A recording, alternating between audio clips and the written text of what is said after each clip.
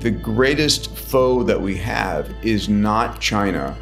It is the rogue state. It is the individual who uses advanced AI to try and do harm to others. I think it's insane that our kids are not being properly schooled in how to use AI to up-level. I think what's going to happen faster than anybody realizes is a reckoning where if you're not using AI in everything to do with education, you're going to be left behind very fast. OpenAI, Google asked the US government to let them train on AI copyrighted content. Copyright has been misused for the last 50, 80 years. We are currently holding two futures in superposition. One future in which AI has dystopian qualities. The other one in which it is one of the greatest stabilizing forces that we have in this digital superintelligence. You always have a period of huge chaos before you get to a period of stability. A lot of that future is determined by what we believe and how we act.